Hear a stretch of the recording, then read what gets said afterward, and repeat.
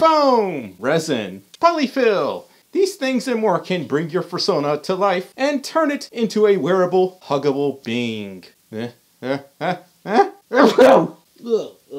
Ew. Hi everyone, my name is Stormi the Folf, and today we're going to talk about different types of fursuit head materials and discuss certain materials you should never use to make fursuits. Some of this I've talked about in a previous video with a similar name, but since I've made that video, I've learned more about the suit making process, plus I'm collaborating with an exceptionally talented suit maker that goes by the name of MUGIWARA Cosplay. Hi, I'm Maria from MUGIWARA Cosplay. Fursuiting can be fun and empowering, but when it comes to the materials used for building suits, it can get a little expensive. You may be tempted to seek cheaper alternatives or even recycle old material to make a new suit, but in some cases it's not a good idea and can even hurt you or the suitor involved. Materials you can use. For foam bases, the most common type of fursuit head material is upholstery foam and is used by both pros and beginners. It's super durable, lightweight, easy to work with, comfortable to wear, promotes excellent airflow, and generally has a lifespan of 7 to 10 years. And these types of heads are best suited for toonie style suits. So if you are brand new to suit making and want to make your own base, foam is the way to go. If you're aiming for something a little more realistic, resin heads are an excellent choice. Resin tends to do a better job of highlighting the intricate details and contours you'd normally find on realistic fursuits. Sculpting the finer details on a foam base can be extremely difficult to the point of just being flat out impossible in some cases. You can only get so small with foam, whereas with resin, the only limit is your imagination and skill set.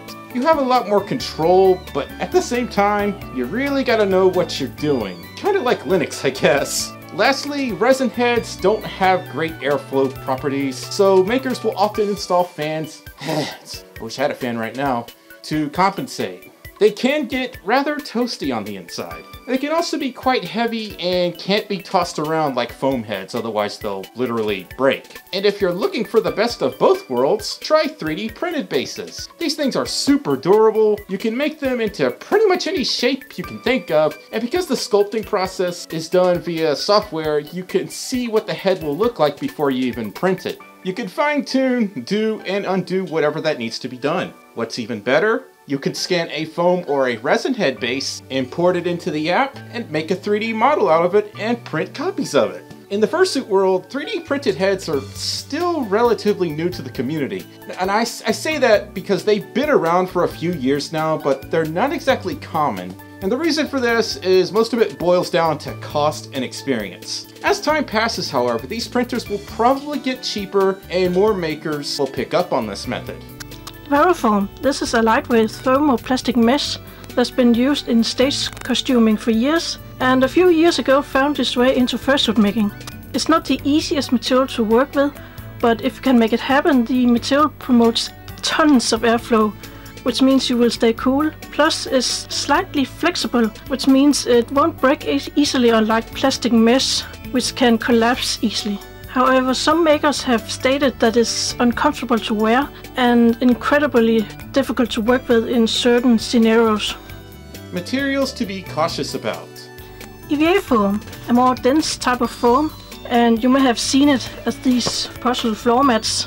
And it's something that I think most makers believe is better suited for things like ears and horns, because as you can see it's very stiff and it's not really a breathable material. But I believe it could be great for head bases if it's used the right way. And by that I mean you can stack it and carve it like upholstery foam. Because it's super lightweight compared to resin, and combined with foam clay it could be great for something like cheap skull bases.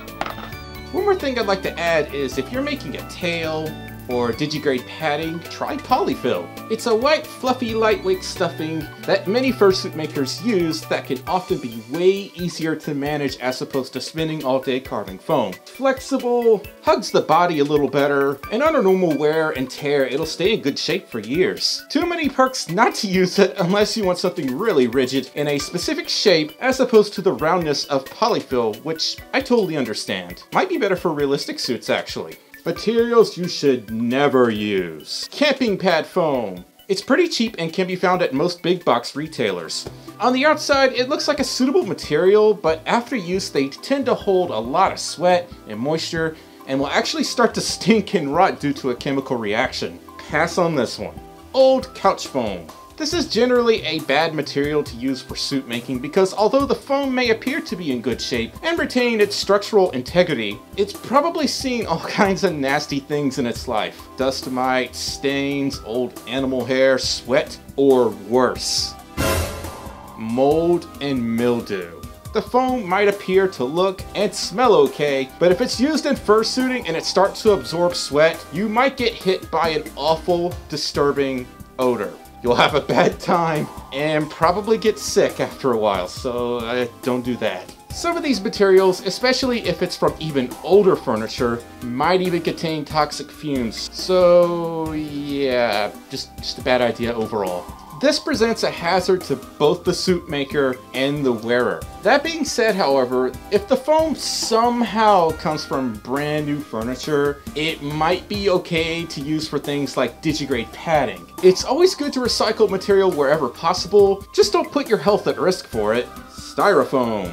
While it is lightweight and not too difficult to sculpt, the problem lies with its durability. Resin heads are already fairly delicate, but styrofoam has a much lighter breaking point. Obviously, you could throw a styrofoam head against the wall, it probably won't break. You throw a resin head against the wall, it's probably going to shatter. But what I mean is you can't put a whole lot of force on a styrofoam base. And if you're wearing it all day, being silly and booping people and stuff, at some point, something's gonna go snap. It's simply too fragile for fursuiting purposes, but on the bright side, you could still make some awesome things with it. I suspect there might be a way to reinforce styrofoam bases, say like with metal rods and wiring, but that's just a theory of mine. Sponge material. Do I really have to explain this one? It's just a horrible idea overall for making a fursuit. They absorb moisture like it's nobody's business. That's literally what they're designed to do. Can you imagine being in a fursuit parade, out in the summer heat, working up a sweat, and wearing a sweaty sponge? Don't, because I can smell it already. You literally drown in your own perspiration. Do not want, and I'd hope you don't want that either. Cardboard or paper mache. It's just not durable at all. It will not survive the elements. Paper also isn't breathable. It absorbs moisture just like a sponge, which can lead to mold and turn into a biohazard of sorts. It's bad for you and bad for everyone around you. You deserve better than that. Don't make fursuit heads out of cardboard. Please, I'm begging you, please don't do that. But yeah, that about wraps up this week's video. But yeah, super special thanks to MUGIWARA Cosplay for helping me with this collab. Well, thanks for having me here. And if you want to learn more about fursuit making, I strongly suggest you check out their YouTube channel, which you can find up above.